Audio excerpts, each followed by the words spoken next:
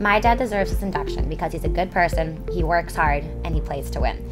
He is a remarkable human being. He is loyal to a fault, honest, generally caring, and a kind-hearted person.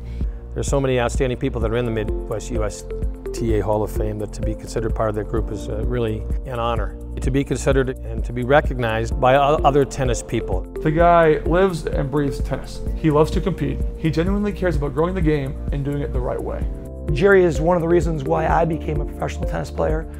He taught me how to play all through my life until I got to college, and when I got to college, it wasn't as much fun. Playing with Jerry was always very competitive, very motivating, but most importantly, just a ton of fun. There are so many reasons that Jerry should be inducted into the Hall of Fame, but I think most importantly, he's an ambassador of tennis. He plays, he competes, he loves it, he teaches, he coaches, and he wants everybody to love it. If there were more Jerrys, tennis would be the only sport in the US.